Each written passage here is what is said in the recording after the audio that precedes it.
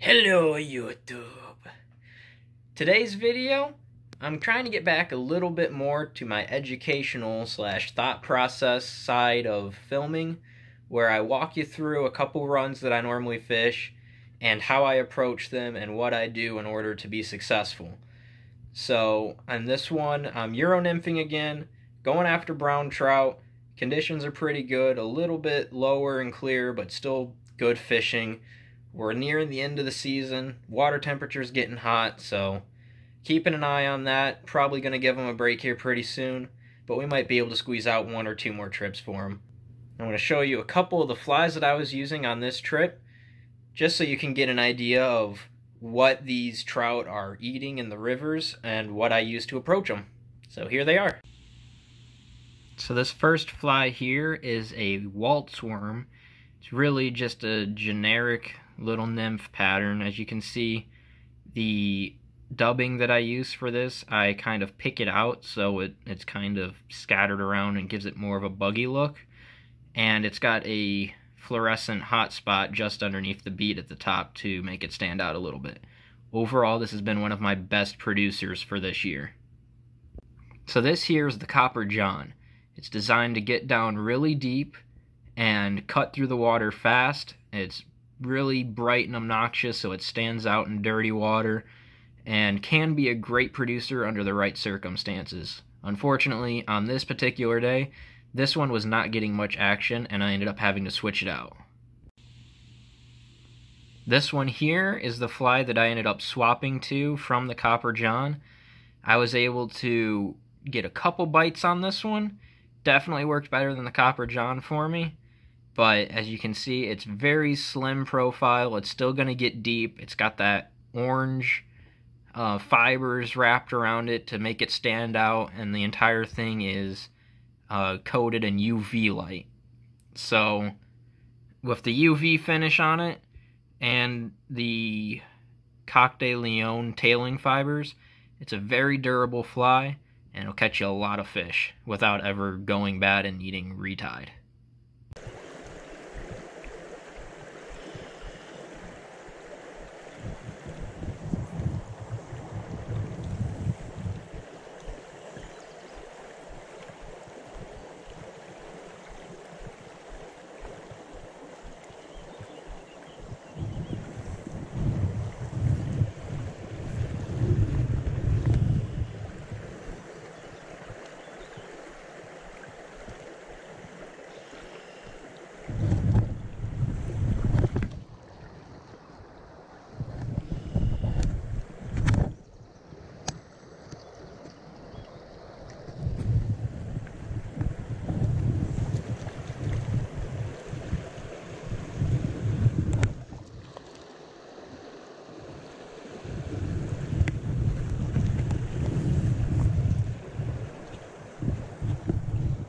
Nice fish.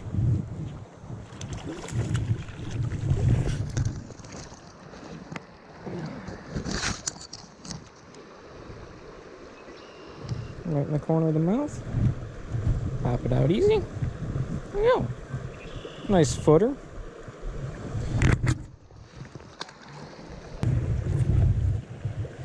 Right in that far seam. Fished my way over. All this fast stuff.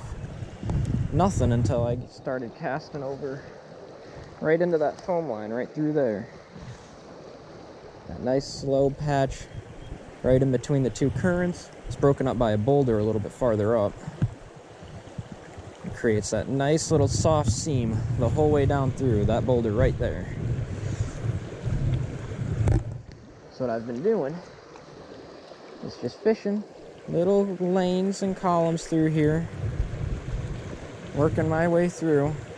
Occasionally I'll put one in the faster just to see if anything's moved out in here.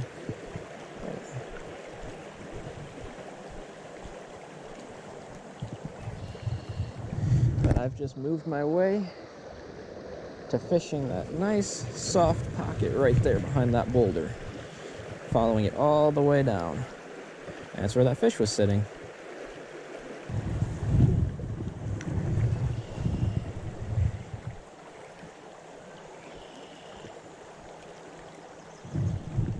there's another one.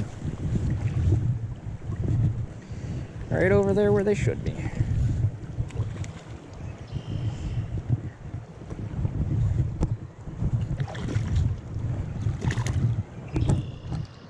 Another good size.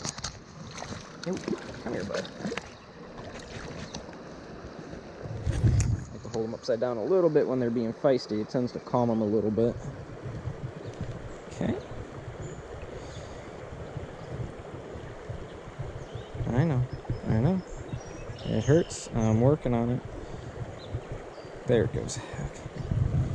Another nice one. Came off of a little waltz worm.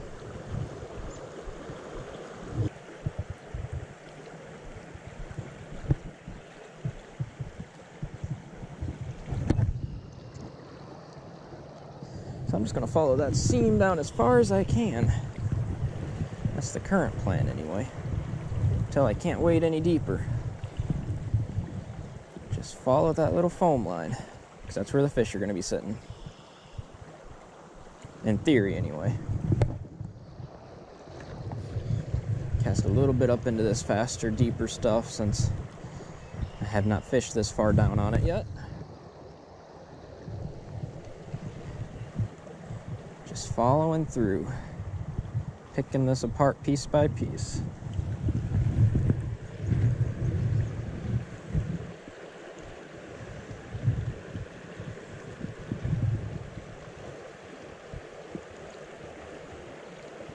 Cast onto this inside seam here.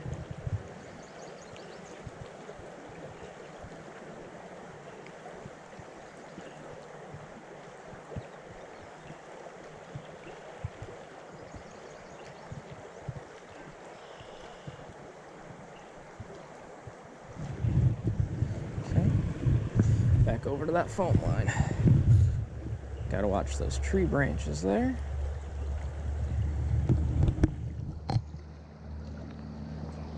It's going to be very hard to fish that from this angle. Between the tree and not being able to get as close as I would like to. But there's another one. Oh, he's off. That's 3 fish right from this pocket though, sitting right where they should be. Every single fish has been on this waltz worm, none of them on that copper john. Which makes me think I should probably switch that copper john out.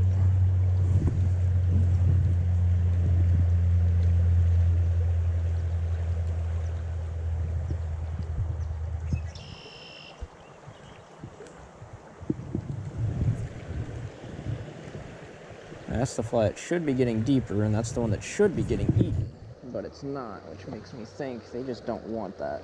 It might be a little bit too bright and obnoxious for them today.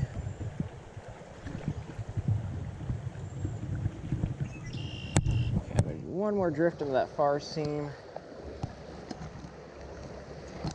Try and keep that line off the water, get a good drift. Perfect.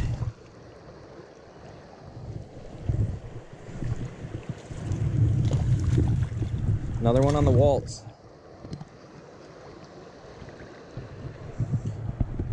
No, don't go in there. Come here, bud. Yeah, that was my bad. I let you get into that tree there. That's what you get when you don't have a net. So this is where fly choice becomes a little bit important here. So what I've been catching them on are these little waltz worms here. But I don't want to be throwing the exact same thing, and it's a lighter fly, so I need something heavier to get down and deep. This is not working. It's been a little bit too bright and obnoxious. So what I'm thinking about doing is switching over to something like this here. Nice little paragon type fly. Different coloration, not as bright and obnoxious, but still heavy and different enough from the waltz worm to get down. So I'm going to tie this one on right here, and we'll see what happens. Okay, now I got that tied on. We're going to be fishing basically the exact same way, but I'm going to start in this closer seam again and work my way over, since this is a new fly that I'm going to be presenting. See if anything decides this one tastes good. and looks good. This one should have a little bit faster of a sink rate too. It's quite a bit heavier, so I should be able to keep better contact through this fast stuff, which isn't the reason I tied it on, but it'll be nice nonetheless. Okay. All right, so I think I've covered this faster stuff pretty well here. I'm gonna work my way over to that little current seam, which is where they should be sitting, keep in mind. Everything over here, I'm just hoping to get lucky. Maybe there's one randomly out in here. But now I'm gonna go to the likely spot, and I'm gonna try and make a really good presentation. Right now I'm on the inside seam. And there's one right there. Oh, he's off. That one did take the bottom fly. So that Copper John was just not what they were looking for. So as of right now, that's 5 fish out of this one little pocket right here, this soft seam on the inside. So what I'm gonna do is I'm actually gonna pull my flies over and let this rest for a minute before I cast back in there, because I've been hammering this pretty hard. Like I said, this little fly right here, that little change, that's all it took, and it got hit. We're actually gonna take a little bit of a better look at this rock over here that's creating this seam that I'm fishing, or was fishing. There's some pretty fast current through here. Now, as you can see, there's a nice little root ball. That's not even a rock, it's actually a root ball. It creates this nice little pocket here, and you've got a seam on either side. The water's, you know, following it up. So I was fishing the inside and the outside of that nice little soft pocket there. And that's right where the fish were sitting, in that slower water, waiting for the fast water to bring the food to them. They just dart out, grab it, and go right back into the slow.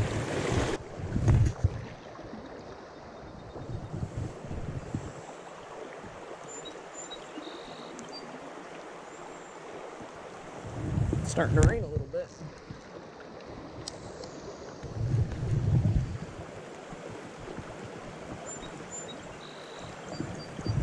And a fish just rose over there? Maybe? Kind of looked like it. Yeah, that was a fish just rose over there after a little... It's some sort of bug. I can't tell what it is from here. Might be a caddis. Or some sort of a mayfly. Right in that little back eddy right there. He rose right in the corner, so I'm going to see if I can put it in the far side. I got to get closer. I'm going to have to dump this right in there, keep that line up, get a decent drift. Shoot.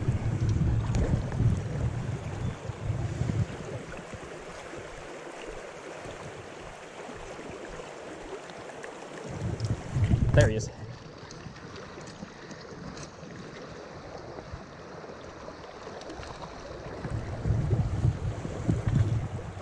That's that black one again. Oh, I really should not have forgotten my net. It wasn't a great fish, but I hate losing as many as I am. It's entirely because I don't have my net, so I can't just land them easy. I have to actually get them up to my freaking hand. Right there. Oh my god. Easy as heck, man. That's why reading water is just so important.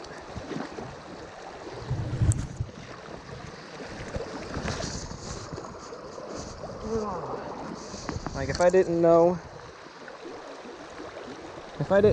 that those fish would be right there, it would be so much harder.